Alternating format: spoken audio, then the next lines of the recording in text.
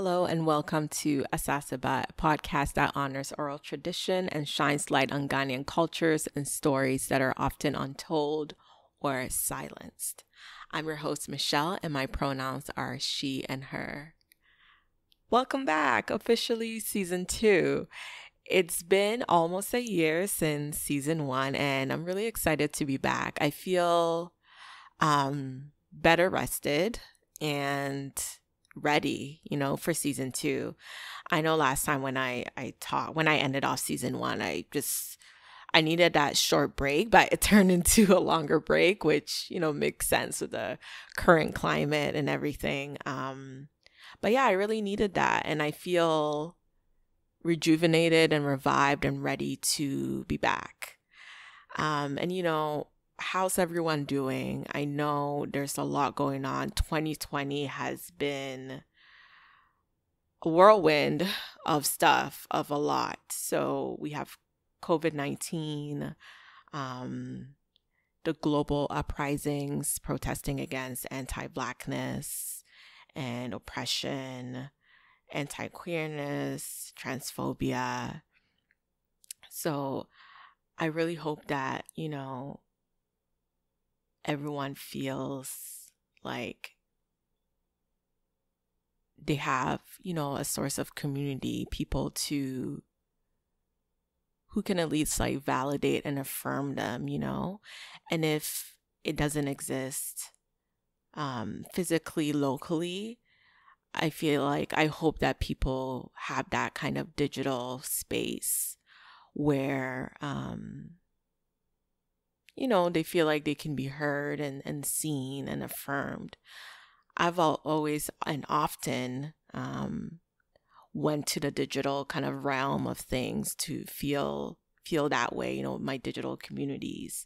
And that comes in the form of the podcasts I listen to and the independent media that I consume and all of that. So I hope people, have that digital community. And, part of the reason for creating this podcast is to develop that digital community for Ghanaians. So I hope that you have that and, at least you see this space as a place where, you can have that community if you don't have it locally, or if you want an additional space where you can feel affirmed and validated in your existence. Yeah, so season 2, first of all, I want to say sharing goes a long way. If you enjoy Asase Ba, you like this podcast, subscribe so that you can get updates whenever a new episode drops. And please share with your friends, your family, your community. Tell your friend, your brother, your sister, your auntie, your coworker, your cousins to listen. And, share the links on Twitter, on Instagram. Asase Ba is now on Instagram, so share there. So you can follow the Twitter page at asasebapod, ASASEBA pod, to keep updated on the podcast. You can also follow Asase Ba on Instagram, also at asasebapod. And when you listen, you're feeling something, you're feeling a gem, you want to share it, hashtag asasebapod so I can see it and so other people can see it as well. Yeah, so again, don't keep this podcast to yourself. You're enjoying it. Let other people know. Spread the word. Let's build this community. So another way to support Asase Ba is by donating. As the sole creator of Asase Ba, I exert a lot of labor to make sure this comes to life. I produce, I interview, I edit, and I do all the things. So if you want to support me as an independent creator, you can support via PayPal, and the link is in the show notes, so check it out there. And, just do this if you're able to. I know during Corona, it's impacted a lot of people and stuff. So only do this if you're able to. And, the other way to support is also by sharing and amplifying the messages and all that. So thank you, everyone. So season 2 is all about the elders and the older adults in the community. their stories, their experiences. And I just feel like we need a space, especially in modern society and within our technology spaces, such as podcasting. We need a space for elders as well and older adults, right? It's not only for the youth. We need to amplify the voices and experiences and the stories of the older folks in our community. And just doing this season, which focuses on elders, you know, I just also wanted to show the complexity and nuance and humanity of their own unique experiences and bring their voices to the forefront.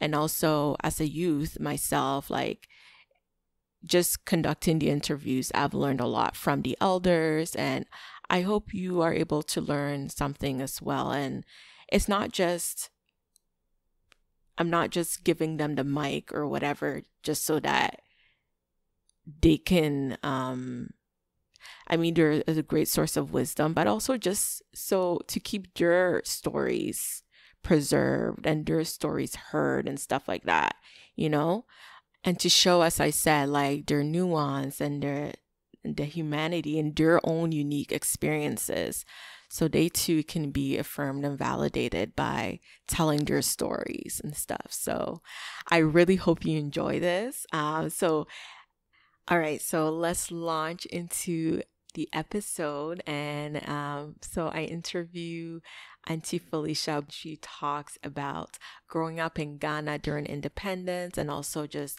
her family's journey from Togo to the Volta region to Kumasi and her involvement with the young pioneers, herbalism, really, really cool discussion there, immigrating to Canada in 1970, the associations, Ghanaian associations she's been a part of, intelligentials within those groups, connecting with the Ewa community, her work as a hairstylist and salon owner, how she practices self-care, racism in the church, taking care and helping seniors during COVID-19, wisdom for the youth, and much, much more.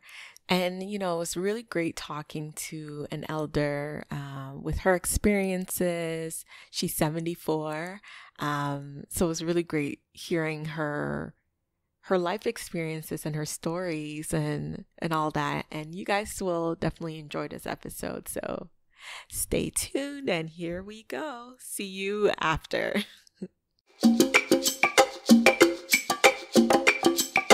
So Aunty Felicia, thank you so much for joining me today. Can you please introduce yourself? My name is Mrs. Felicia Botchway. Actually, it's Opon Botchway because my husband's actual last name is Opon. His family name is Opon. Mm-hmm. But he kind of dropped it as he was growing up. So the name is Felicia. I'm known in Toronto here as Felicia, Mrs. Felicia Botchway. Okay, perfect. If you want to share your age and like what you're really passionate about, you can add that in as well. Okay. Just past June the 2nd this month, I turned 74. Yes, and happy birthday again, Auntie. Thank you very much. Okay, that's great. So where were you born and raised, Auntie? I was born and bred in Kumasi, Fantinu town in Kumasi, Ghana. Mm-hmm. Yeah, and I grew up there. And it was fun growing up. We are from a family of 10, 9 siblings, my mother's side. And then I think about 7 or 8 from, my father's second wife and previous child he had. So we were all about maybe 14. Wow, so that's a really big family. So you were never bored then? No, never bored. Never bored. 14, I'm saying 14. My maths, pardon my maths, it's a little bit more than that. Because we were about, I would say 17 or 17 to be exact. Wow. Yeah, that's certainly a Yes, big family. yes, So Auntie, pre-interview, you mentioned that your family is Ewe. yes. How did your family end up in Kumasi? Well, my parents migrated to Kumasi. Mm-hmm. My parents are actually, they were cousins. So it was difficult for us growing up knowing that my mom and dad are from the same family. So when people ask, where's your father from, where's your mother from? I said, well, they are the same family. They were cousins. So they more or less come from the same place. And I know we are from the royal family of Anyako, which is Aba. It's called Aba Daku family of Anyako. That is where my great grandfathers originally migrated from to Togo during their fishing trips. So I had my great grandfather or my great great grandfather settle in a village in Kita and Togo, and that's where my parents were born. But they used to travel and told her the story of where they were originally from, which is Kita in Volta Region and also Anyako. So those places were where they migrated from to go to Togo. And then my parents migrated to Kumasi. Okay, I see. So from Togo and then to the Volta region and then to Kumasi. Yes. Okay. And growing up in Kumasi, um, how was your experience like in terms of like just, you know, around you, the environment? What kind of things did you enjoy doing as a child? Well, mostly, we as the immigrant parents, and then they have to struggle to survive. So my mom used to sell stuff. So we used to help her, in her selling. So after school, you help your mom. She had a store at the Asafo market. So after school, you go there and help. And you know, normal growing up in Ghana, you go to church, you join your friends. I wasn't very very very much because of my father was a very strict father, so I wasn't very I didn't have a big huge social life. Like from school, you're home, you're doing your homework, you go out, you play with the neighborhood kids, and that's it.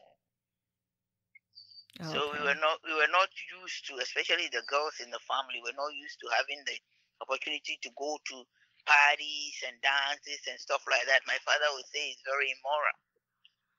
So he didn't allow us to be involved in those things. Okay. And how did you feel about that? Did you feel like you were missing out on anything or how did you feel? Well, yes, when we were young, you see your friends going to these things, you also want to do it. But then it depends on the family you are growing up in. I had my mother's side, I had 6 brothers, and they were very, very strict with me. And anytime they see even boys talking to you, it was a big problem. It was Okay. a big problem. So I didn't. We joined the Young Pioneers. When the Young Pioneers came out. We joined the Young Pioneers. He allowed us to do a bit, but not very much. Okay. And Auntie, can you Mhm. explain what the Young Pioneers is for those who A don't Young know? Pioneer was like when Kwame Nkrumah was in power. He believed in communism, so he tried to bring communism ideas to Ghana at that time. So he formed the Young Pioneers with communism ideology, where the young ones who grew up, and we were like young soldiers. That when there's any event in Ghana, the Young Pioneers will march, will do things that will glorify Nkrumahism. Okay. And what age were you when you joined? I was, I don't even know. I was around maybe 14, 13, 14, 15, around Okay. there. And Auntie, so that was around 50s, 60s, in the 60s? In the 60s. Okay. So, Yes. Kwame Nkrumah came into power leadership 1957, right? That's when Ghana got its independence. So you must have seen such a huge change, right, with that transition. What was your experience like witnessing Ghana change so much and become an independent nation? You mean from then and now? No, like from before 1957 and then after 1957. Well, before 1957, the country was really being ruled by white men. Mm-hmm. That's where we were in the British colony. Yep. And then after independence, Nkrumah tried to uphold to what the British left behind, and also building a lot of factories. We had the canning factories, the jute factories, and all kind of factories. So it wasn't hard for people to get job to do. So the young people weren't traveling abroad and traveling all over Africa to find work or for greener pastures, because they had work to do. But after Nkrumah was overthrown, then the leaders who came couldn't uphold to what Nkrumah did. So most of the factories were closed down, and economically it became very hard. So from there on, things started to get harder in Ghana, I think. Did your family and yourself, did you feel the hardships like of the economy going down and with, all the Oh coup yes, happening? Like how did it affect you and your family? oh yes, oh yes, I did. Okay. Yeah, it must have been a very difficult time then. Yeah, it was. It was a change for so many people. So many politicians had to run away from Ghana because of the new leaders that came, and then African politics is not straightforward like here. So if you are in another regime, the new regime may not like your ideology, your ideas, and some people have to be killed, some run away. So there were a lot of turmoil. Yeah, that's really difficult. Yeah. And I actually wanted to circle back because pre-interview we had a conversation on the phone, and then you mentioned that you grew up in a family where your grandfather was a chief, and then he passed on a lot of his knowledge down to your mom and then to you in terms of like herbalism and stuff like that. And Yeah, yeah, my right. friend. Yeah, and I was gonna say just like, right now, we're going through like even Corona and all of that kind of stuff. What are some things that you learned from your family in regards to Okay, herbalism? my grandfather was a chief and also a herbalist. Mm-hmm. And as I was growing up, I was young, maybe around 5, 6, 7. My mother would take me to the village, and I used to see him heal a lot of people with herbs, all kinds of herbs. And one herb that I remember very well that he was using a lot of was garlic and aloe vera. I saw him using a lot of that when even at that young age. So my mother also picked some. As we were growing, she would boil a whole lot of herbs in a pot. She had about 6 pots, and every morning before we go to school, we have to drink a cup each from these pots.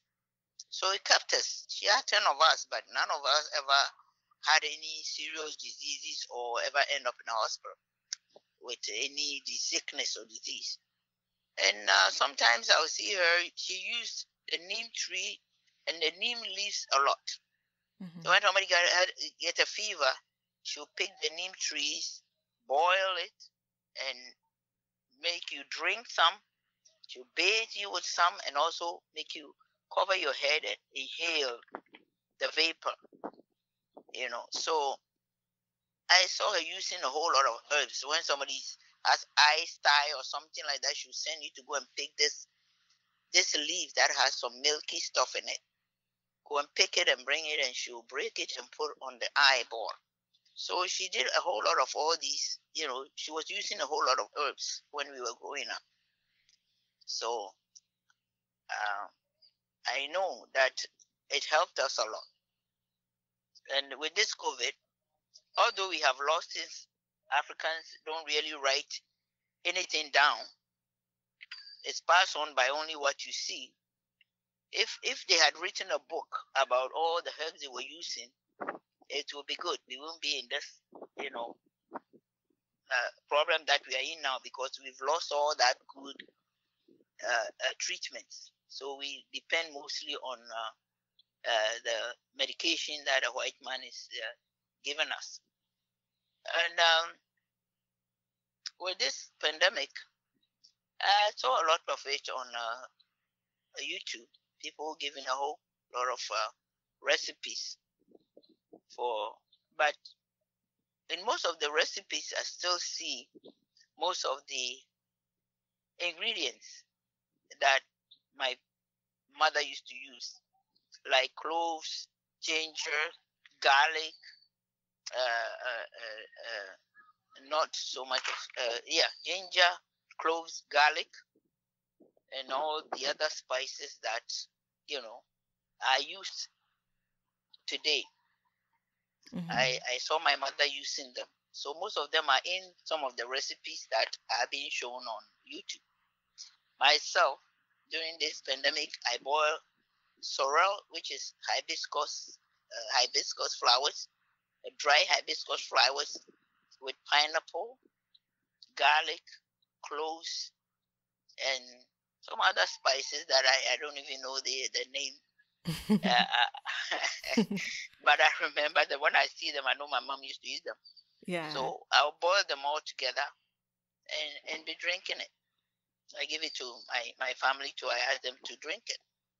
That's good. That's nice. And the fact that you said, we need to find a way to just record all of this knowledge and wisdom and stuff. Auntie, like you're still recalling a lot of the things that your family did. Maybe, you can write something down and pass it on, You see, it's true. It's true. But the thing is, you see, when you are watching them pick up all these herbs, you don't really see how the preparation is. Okay. All you know is you see them prepare it. Mm-hmm. Sometimes they boil it. Sometimes they ground it. Sometimes they make it into like a ashy paste. Mm-hmm. Sometimes they even dry it in a pot on a stove, and it becomes like a black powdery. Where do I put it? It looks like a powder. Mm-hmm. It's smooth, and then they use that also for rashes and for all sort of sicknesses. But as I'm saying, we didn't pay that much attention because, it's your parents doing something. And usually if a parent will sit you down and say, I want you to learn this, then you learn it. Otherwise, as you were growing up as children, you sometimes even your parents doing something and you want to know what it is, they'll tell you, free hoko, you are too nosy.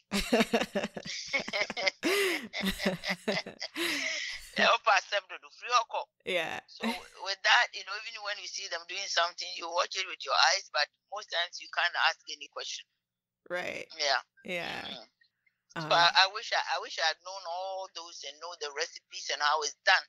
It would be so great. I would write a big book about it. Yeah. But right. What I know is the herbs, her work. God created with all that herbs. Most of the trees and flowers around us are God's way or God's prescription for us. Yeah, for sure. Yeah, to use. But because we've lost history, nothing was written down, we won't be able to recapture all those memories, good recipes that we were left by our forefathers used to use. Yeah, and I guess we can do what we can with that, because even with this podcast that I'm doing, one of my goals is just to honor that kind of oral tradition that we have as a culture by Yes. interviewing different people and getting their stories and getting them to talk about their experiences. So I Yes. guess we can do it in the way that we kind of know how to, which is oral tradition. I know there are some cracks and some things may be lost, but Mm-hmm. we do what we can, right?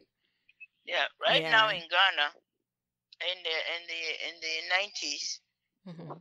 in the 2000s, I see a whole lot of herbalists, you know, doing all kinds of medicines in Ghana. Like herbal this, herbal that. They even have a herbal college where people go and learn how to use herbs. So I think it's still alive, but I don't know to what degree or how good it is, Mm-hmm. because you have a lot of medications on the market, herbal medications on the market in Ghana.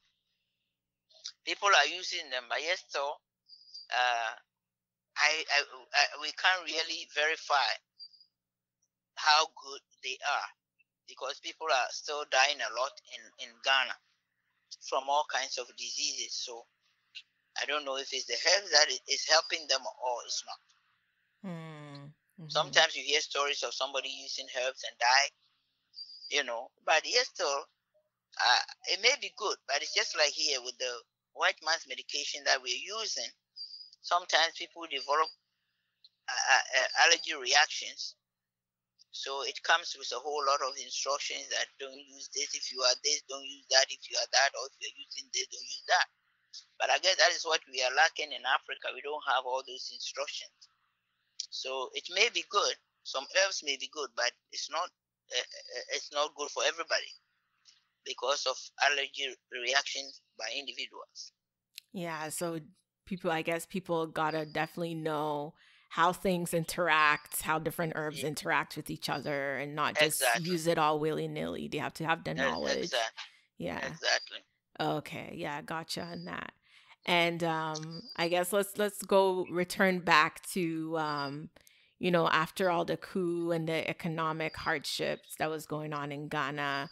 Yes. Um so like, what were you doing like as a teenager? How was life like? You know, how are you I guess coping with everything and all of that stuff? Well, as you grown up as a teenager, your parents are looking after you. So whatever is available, that's what you have. Mm-hmm. You can't do much about it. But then, after you grow up on your own, then that is when you really, take care of yourself, and economically, you start to think of, what I should do and what I shouldn't do. Yeah.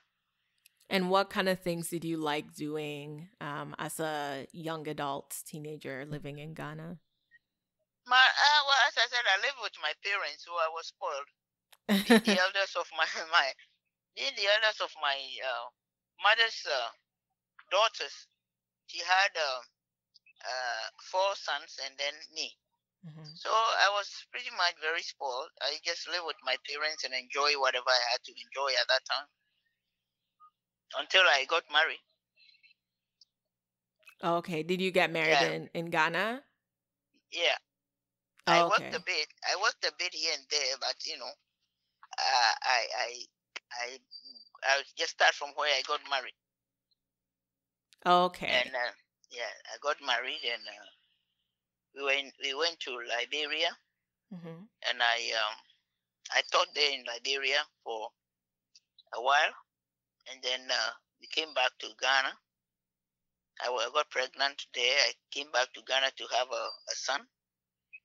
And then 3 months later, we left for Canada. What made you decide to leave for Canada? Well, it's the man's decision, my husband's decision. He wanted to travel abroad Mm-hmm. from Africa. So he actually wanted to be in the US. But then, according to him, he was in transit here to visit some friends.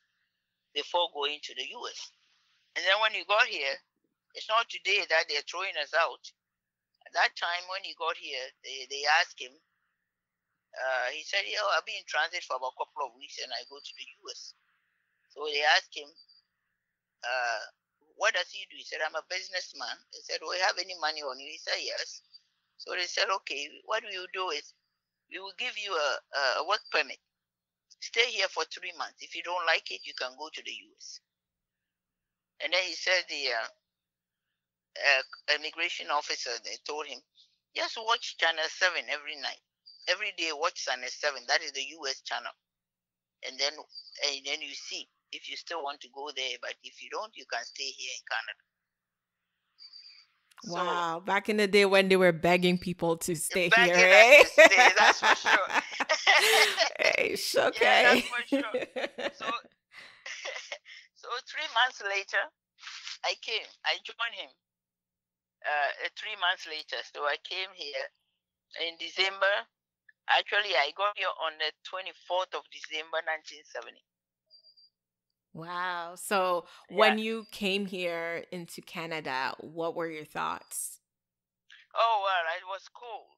It was difficult because when I was coming, my husband sent us, me and at that time, my son, he's now a big man. He was born in 1970. He was just a baby. And then my husband he dealt with a travel agency to send us a ticket. And afterwards, he sent winter coats with the travel agency to send to us. Mm-hmm. But then, by the day of us leaving, the winter coats didn't arrive. So we boarded the plane without winter coats. Hey. But it wasn't bad coming from Ghana. But then, when we were on the Atlantic Ocean, oh boy, it was very, very cold. So I was wearing my Ebenezer slits and top, and then the cover. Mm-hmm. So what happened was we were so cold. We came with Panama at that time, so we were given a blanket to cover my son. So I covered my son with the blanket myself. Inside the plane wasn't so bad. So we got off when we were landing at JFK. There was a turbulence, so we couldn't land on time. And by the time we landed in U.S., New York, our connection to Canada had already left. So we were at the airport, and those days we didn't have cell phones to just make a quick call. You have to go to the pay phone. So I called my husband and told him we missed the flight. Well, we were at the airport, and we were told that we had to sleep at the airport till the next morning. Oh, no. And I refused. I said, no way. Even in Africa, when I travel somewhere by air, and then if there's any problem, they give us a hotel. So why should I sleep at the airport? So eventually, we were given a hotel. So I went down to the hotel. We were driven to the hotel for the night. The next day, they forgot we were at the hotel. So when it was around 12 o'clock, I went to the receptionist and said, why are we still here? They said the flight will be in the morning, 10 o'clock, but we are still here. She said, oh, they might have forgotten about you here. So the receptionist called the airport, and somebody came for us later. So we boarded a flight from New York around 4 o'clock. Wow. To come to Canada. Yeah, to come to Canada. So when I go to the immigration, they ask me, why are you here? I said, I'm here to visit my husband or to stay with my husband. They said, why didn't you wait until he got his papers? I said, no, I can't wait that long. I missed him. They said, okay, what is his name? So they paged him, and he came for us, took us home. Aww. Yeah, that was how good it was at that time. Yeah. Yeah. So much has changed since then. Yeah, very, very much. Very, very much. So we came as our business people, not as refugees. That time my husband was passing on to go to the US. They begged him to stay in Canada. Yeah. But if it's today, they will tell you to go on and go to where you want to go. But those days were good. Yeah. And Yeah. Just in terms of like 1970, like were there even any Ghanaians in Canada at that point? There were a few. A few. There were a few Ghanaians, but mostly they were students. They were students at U of T and other universities around. So sometimes when you want to meet a Ghanaian, we had one place that we used to shop. It's still the Jewish market on Spadina. So when you go to Jewish market, then all of a sudden you hear somebody speaking a Ghanaian language, any other Ghanaian language, you say hello, hi, I'm also a Ghanaian. And then that is how we met. Most of us, that's how we met each other there. So that weekend you meet again at one person's house and just have fun. That's just nice. Cook some Ghanaian food and have fun and happy because we are meeting each other.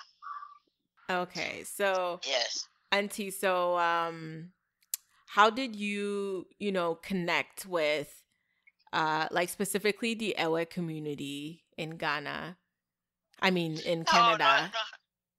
You mean in Ghana or in Canada? Sorry, in Canada. Yeah, well, in Ghana, no. That was my parents' job. Yeah. We just watch them as they do their traditional stuff. We never got involved because we were born in Kumasi. We are more or less Ashantis. I was more involved in the Ashanti culture than my Ewe culture. Even if it wasn't my mother who was straight, we wouldn't be able to speak the language at all because we were more Ashantis than being Ewes. Yeah, that was when I was growing up in Ghana. But when I came here, later on, I wasn't really. We just had an association. We didn't have per se Ewe Association or Ashanti Association, or it was later that we started to, in the 80s, that we started to break into all these tribal associations. But when we came in the 70s, we had only one Ghana Union. That's all we had, Ghana Association. That we were trying to get all Ghanaians to come together. Yeah, the first association was started in 1973 when we lost one young man. His name was Buedu. He was traveling. He got admission at a university in London, Ontario. As he was traveling there, he was involved in an accident and died. So that is when we decided that we have to come together because here we are, Ghanaians. We never lost anybody, and all of a sudden we have a body at hand we have to take care of. So we came together and contributed what we can and approached the Ghana consulate in Ottawa. And 2 or 3 weeks later, they were able to help us with some money, and we sent the body back home to the family. So that was our first association. It was called Ghanaian Benevolent Society. I was the financial secretary at that time for the association. So we went on and on, but as typical Ghanaians, it was difficult coming together at that time. So we tried for a while, but it just died down. What made it difficult to come together? What happened? Why did it die down? Well, our people, some thought they were more educated than others. And then, few of them didn't have much education. So when we go to meetings, like they're trying to express themselves, somebody will start laughing and say, well, your English is bad and this and that. So, it became difficult. Then they'll be fighting, arguing and all that because they are being put down by those who think they are intelligentials, we call them. They have more education. So that is what really caused a lot of trouble at that time.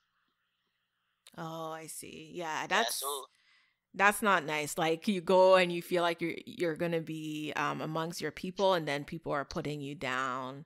Exactly. That doesn't sound good at all. Yeah, we're trying to tell them English is not our language. You look at that time we had the Greeks, the Italians, and the Chinese. We see them in politics. Some of them can hardly express themselves, but they are representing their people. And it's not their language, so everybody knows that the little English that they have, they use it. But our people, for some reason, they think they are lawyers and doctors and whatever, so they don't have to respect the person who is not.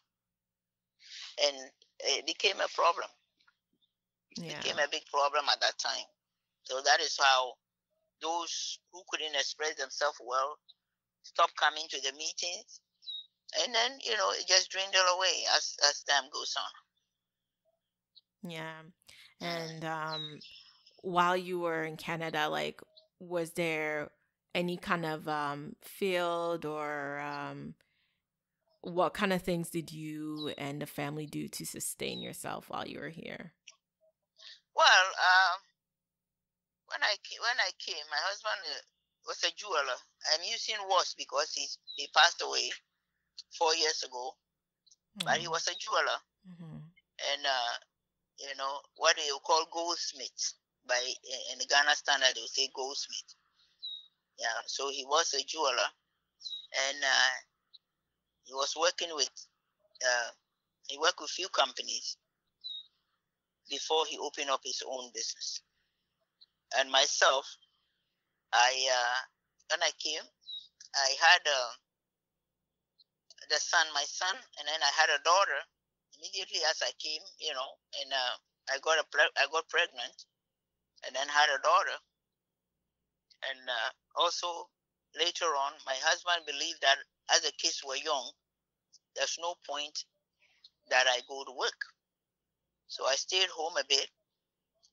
And then later on, I had twin boys. But before the twin boys, I went back to college. I went to Centennial College, and I took a medical and commercial secretarial course.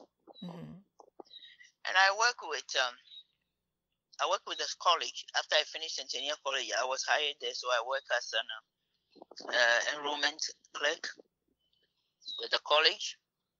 And also afterwards, I work with another company before I got pregnant with the twins.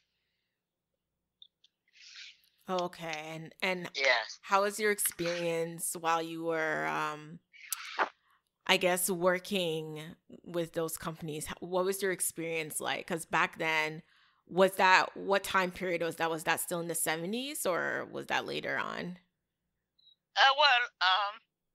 Everywhere at that time, discrimination was there. But once you are hired by a company, you know that they don't have that kind of intolerance, so they will hire you. And I work with Centennial College. It was good. There was no there was that systematic discrimination was there, but it's not the person or the boss or the manager who hired you who is discrimination against you. Sometimes it's some of the staff members. And that, if you know you're right, you can always, argue with them. And also, if you're doing what you're doing it well, they have nothing against you.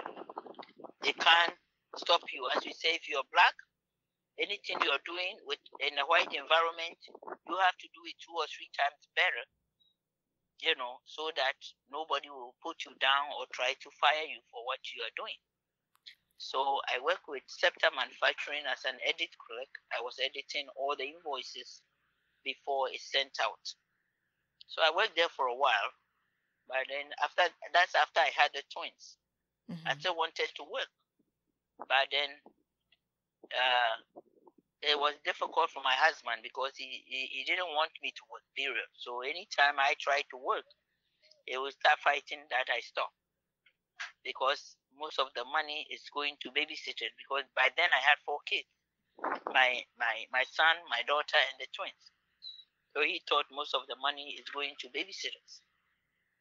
Oh, okay. So yeah, so whilst I was with Scepter, he decided that we will be moving back to Africa. So I should learn something that when I go to Africa, I can open my own business. So I look around and I said, what else? By then, there was a lady who was selling a beauty salon. So he said, okay, why don't you go and learn the the hair business so that I can buy you this salon before we go back to Africa. So I thought about it and I said, well, it meant well. So I resigned from my company and then I went to hairdressing school. So I started with one in Scarborough called Topaz, and then I ended up at Bruno's where I finished. And I finished, I worked with few salons. Then I started teaching at Topaz. I started teaching at Topaz. I taught there for a while, and then opened up my own business. That's cool. So you opened up your own hair salon after? Yes. Okay. I opened up my own salon in, what is it? Is it 89, around 89, 2000, I opened up my own business. And it was in Scarborough. So whilst working in my own business, because of what I do, and I do it well, I continue on to study. I went to several schools in the U.S. to better myself, because I know that when I go to Ghana, I wanted to open up a school, cosmetology school. So I studied very well. Continue on to go to Dudley's University. And after that, when I came back, I was also nominated to work on the movies in Toronto. So I was doing hair on movies. Oh, that's dope. Yeah. Mm-hmm. A lot of movies in Toronto. And I also hired to teach cosmetology again at Marvell School of Hair Design. So I was working on movies. I had my salon and I was also teaching. And then the competition came in Toronto for the Black Hair Stylist competition.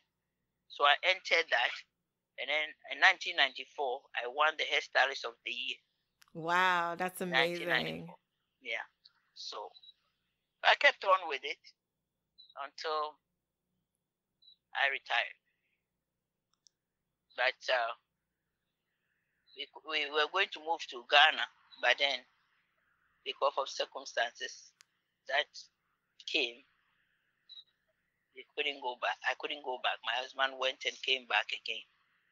But because of disappointments and, family not helping with what we wanted to do, money being,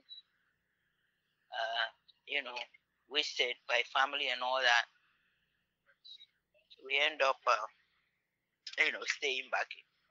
How did you feel about your plans being changed? Why did our plan change? No, like, how did you feel? Were you disappointed that you couldn't go to Ghana and do what you wanted to do? Or how did you feel when the plans changed? Well, we lost a lot because when our goods arrived in Ghana, all our belongings and everything, 2 weeks before the ship landed, that was when Rawlings had the coup.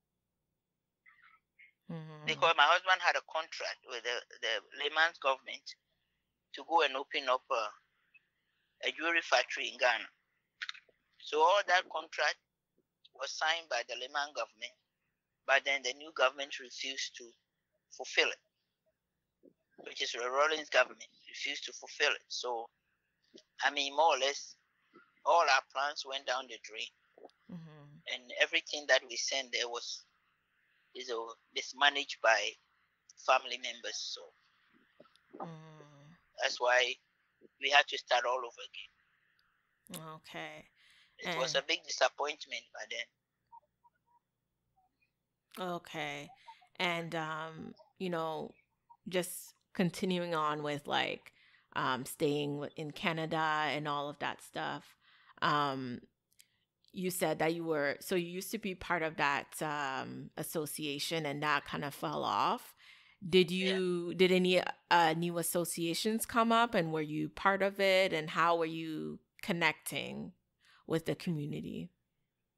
We mean with the Ghanaian community? Mm-hmm. Well, it was funny. Then all of a sudden, you see another group will start to form it again, and then it will go down. It kept on going on until the 80s when the tribes decided. Then Ashanti Association was formed, and it's still here. The Ashanti Association is still strong in here. We started the Asante Association. We help in every way that we can. I am one of the people who have trained the children to do the traditional dance, the Adwa dance at that time. Mm-hmm. And I help with the inaugurations and everything. The first hair band and Afena and all that the first chief used, I crafted them all.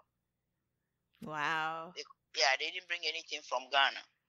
I crafted the headband, the sword, and everything that the first chief used in Toronto here. I was a member of the association also for a while. That's really cool that you are like such a pivotal member of the group, and starting doing things from scratch. That's really cool. Yes. And you said there were other like groups forming, different ethnic groups. Were you able to like connect? I know you said you were very much immersed in the Asante culture also, but with like the Ewa culture, were you able to connect with other people through an Ewa association? Yes. Later on, the ladies, when I think it was my mother passed away and I was going home, and I had a friend. She passed away now. Her name is Charity. She saw me off at the airport, and I said, Charity, it's good when I come back. When I'm gone, try to gather some women, so that when I come back, we can form a women's association, women's group that will be there for each other in time of needs like this. So when I came back, she had gathered mostly. She was also an Ewe woman. She gathered a few Ewe women. So we formed an organization called the Ewe Women's Association of Toronto. Mm-hmm. And I was the leader. And we did few conferences. We visited few events and stuff like that. And that also, we went on for a while, but then I became so busy in my work, working on the movies, looking after my salon and teaching. It was just too much for me to be involved in any organization again. So I kind of, pulled myself from a lot of the activities, including the Ashanti organization and every other organization. I pulled myself a bit of that. Okay. And quickly, Auntie, what's a movie that you worked on? It's so many. It's so many. What's one movie that you can list? One movie. I'm sure people will be curious. Okay. One movie that you will see my hairstyles is How to Lose a Guy in 10 Days. Oh, wow. There are most of the styles on there I did. Wow, that's amazing. Yes, and I work on so many American Prince, so many movies. I have to take my list to. I work over 300 movies, and I work for private companies, production companies where I key their movies. I key a movie called, I forgot so many of them. If I had known, I would have pulled my files out to give you some of the movies that I keyed in Toronto. Wow, that's really cool though, Auntie. Yes. Sure, you have a long list. Yes. But then later on, I started to have a lot of, because I think it's because I was doing too much, I started to burn out. Yeah. So I started to have a lot of pains in my body. It was just so much that I couldn't handle anything again. So I sold my salon, and I was teaching and working on the movies. But later on, the last movie I did was 50 Cents. How to Get Rich, I think. Yeah. Oh, with the rapper 50 Cent? Yes. Oh. Yes. Yes. Okay. I think it's Wow. How to Get Rich and Yeah, Try whatever. how to get rich or die trying. I think that's the That name. trying. Yeah. Okay, I That's gotta it. So watch it now, Auntie. forgive me, my memory is not as sharp as it used to be. So forgive me. Yes, that was the last movie I did. I was in so much pain. I was just, carried off the set. So Aw. yeah, I was the president of the Hairdressers Association of Ontario, the Mm-hmm. Black Hairdressers Association of Ontario. I was also the vice president. Wow. So doing all of that stuff, yeah, I can Yes, imagine it, yes, the impact on your body and even your yes. emotional well-being, just being so busy all the time. Correct. So how did you take care of yourself after you reach that point of burning out? Well, that time I was start going to church. Mm-hmm. Uh, and around 90 93, 94, I started going to church. I was going to church before, but not a Ghanaian church. I was going to church in my neighborhood. I mean, I went to Baptist church, but there was few racism, even at the church at that time. I remember we would go to church, and sometimes they're having events. We will go down with my children, and even the pastor himself will not sit next to us. They walk right past us and sit with all the other white congregation.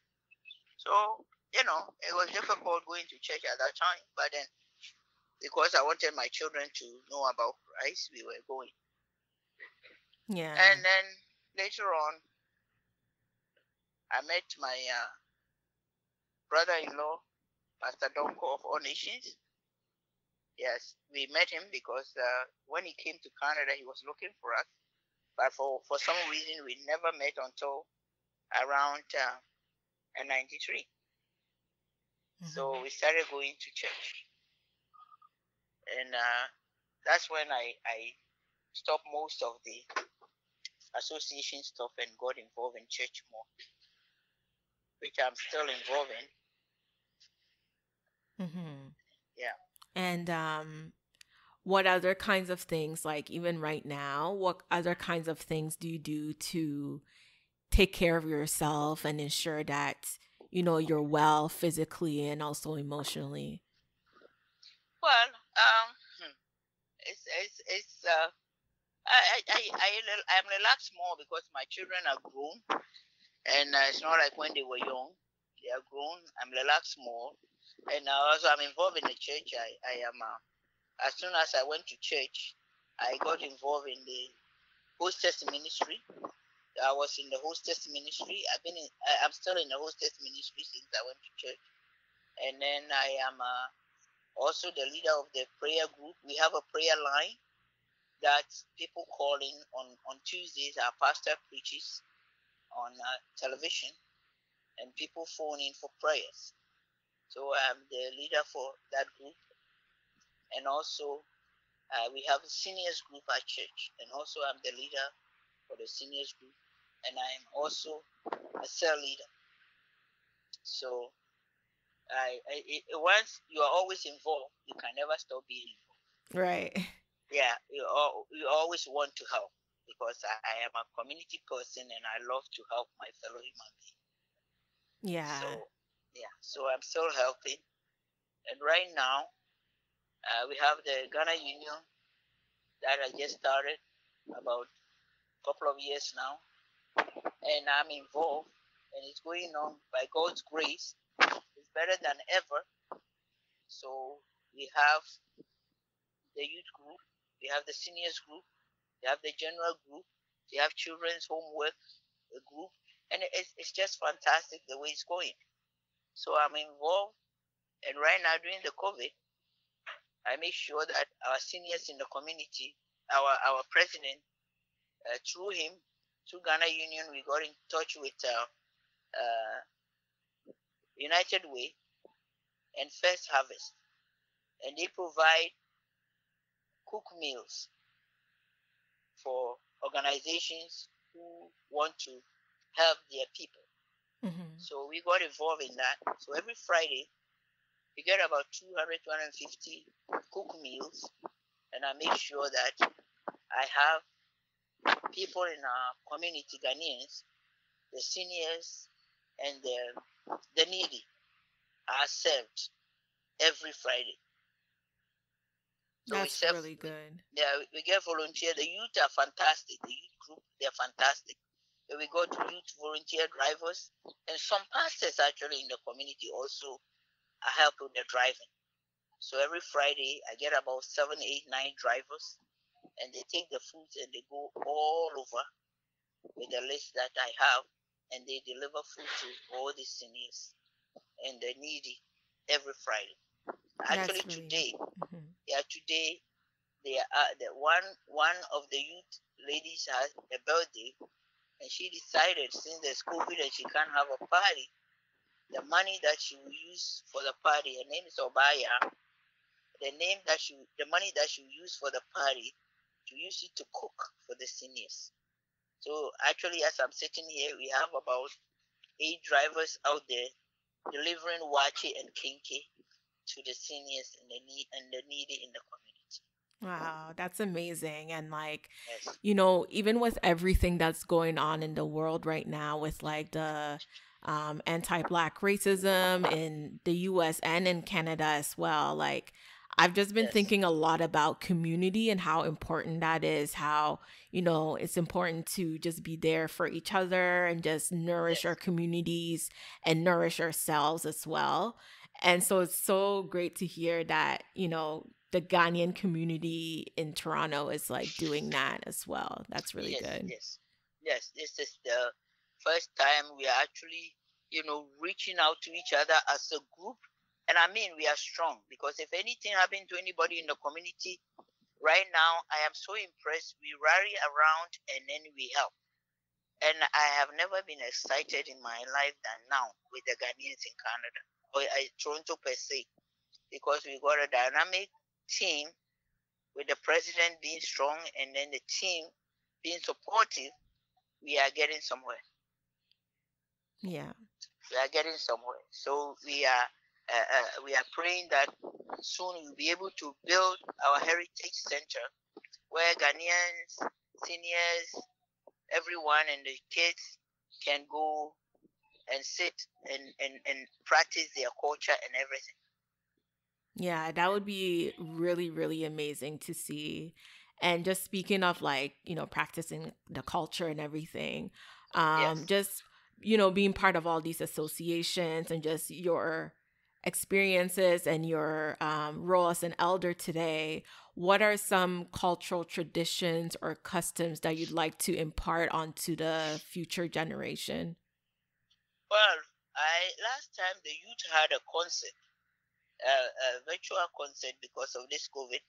Actually, we are happy because they were able to raise $2,000 from that and give all the money to help with the seniors course. And I spoke with them. I said it was beautiful what they did, but I would like to see more culture, because that is one of our aims now. As seniors, we have to try as much as we can to impart most of the culture to our kids. Because now, when we came here in the 70s, believe me, it was hard, even trying to let your children speak the language. Because I remember my son was only about 4 or 5, and he was in school, I think junior kindergarten or grade 1. And he was a quiet boy. So the teachers would call me to school and ask me, why is your child so quiet?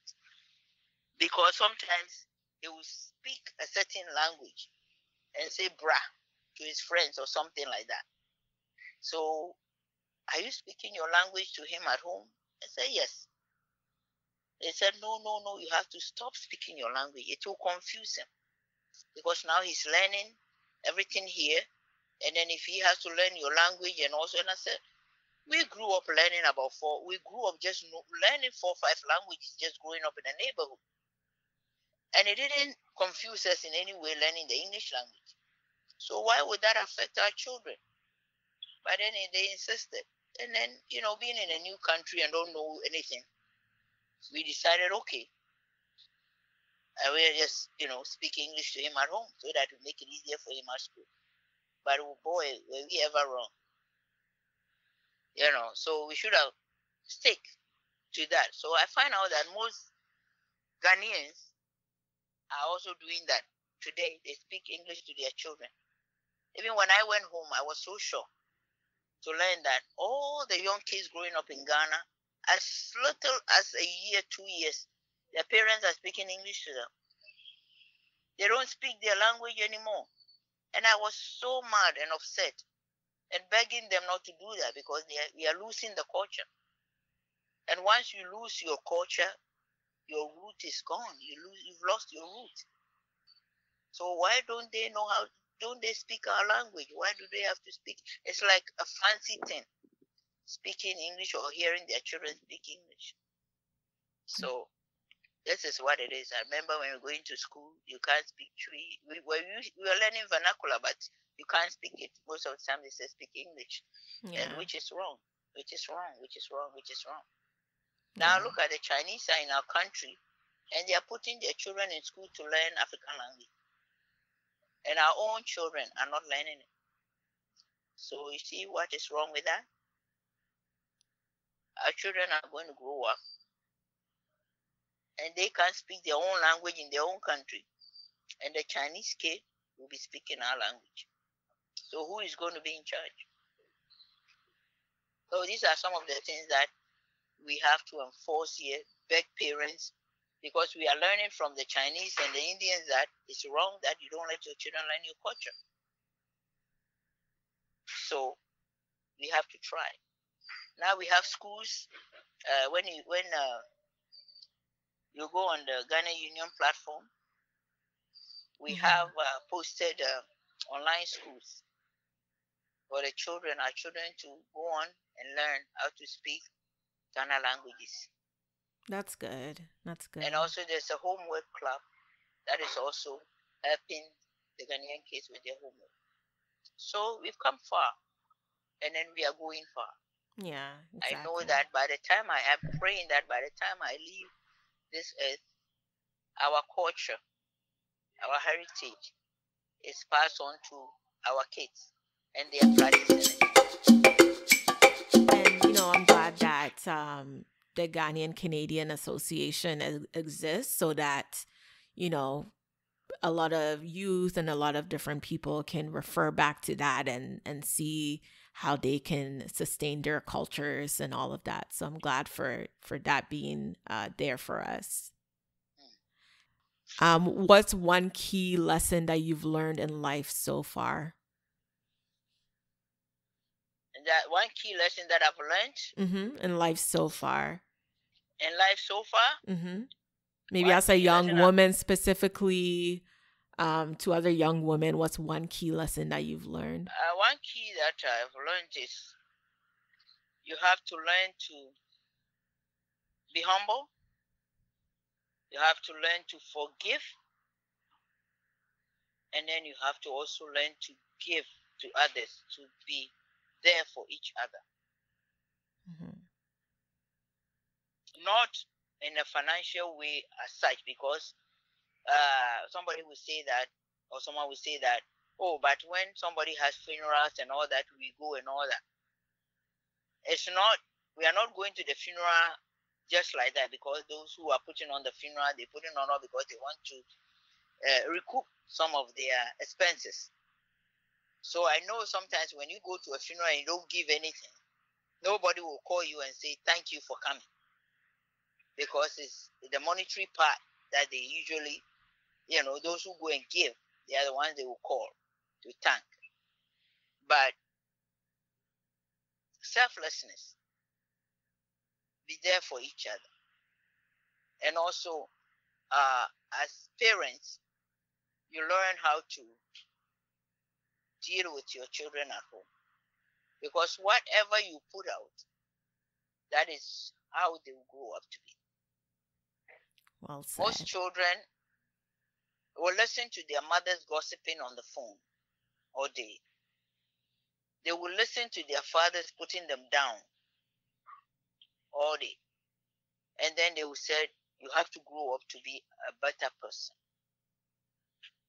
But how do children grow up to be better people if all that you put in them is what they hear you or they see you do?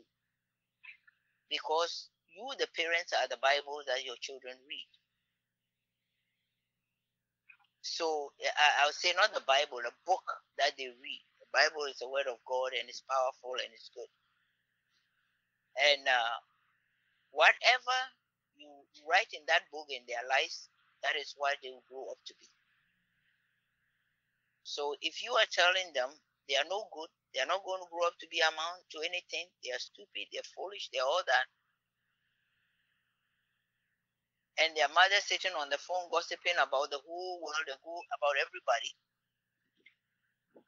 and they leave these children to fend for themselves, and all these things affect your children as they're growing up. So if they grow up and they couldn't amount to anything, it's not their fault, it's the parents' fault. So what I'll say is, be careful how you talk at home. Bring your children up the way you want them to be. As the Bible said, bring the children up in a way and they will not depart from it when they grow up. So if you bring them up in a godly way and you teach them good values and morals, they will not depart from it. But if they just listen to what you say and then turn around to tell them to do it the other way, it's not going to work. The youth, they are trying very well. They're trying very hard. But then deep within, they don't know how they grew up and how they feel. So this is what we have to teach our second generation. So wherever we err, wherever we went wrong, they will not repeat it with their children, so that we have a better generation to come. And, thank you so much again. I know this has run longer than we initially planned for, but you had so many gems and so much experience to discuss. So it's all good. So Auntie, before I let you go, if anyone wants to connect with you online, where can they connect with you? Okay, I am on Facebook. Felicia Botchway, I'm on Facebook. Mm-hmm. I am also on WhatsApp. The same name, Felicia Botchway, with my, you have my phone number. Do I have to put it out? Oh, no, you don't have to. Okay. I have my phone number. I'm on WhatsApp. I'm on Instagram. Auntie, what's your Instagram? It's it's Be Love. Be Love? Yeah, or Felicia Botchway. Okay, so anyone can just search Felicia Botchway and find you. Felicia Botchway, just search Felicia Botchway. As I said, I am all that, but I don't go on all of. I am WhatsApp. I'm on WhatsApp more than every one of them because of also time constraints. So sometimes I don't go on. I go on Instagram once in a while, and then Facebook. I used to go on it a lot, but now I go on once in a while. But I'm always on WhatsApp. Okay. And then with the seniors group, we are hoping that after COVID, and then things start moving, we would like to set up so many groups within the seniors, because there are a lot of seniors, we have a lot of experience to share. Yeah. There are seniors, I was married for 50 years before my husband passed away.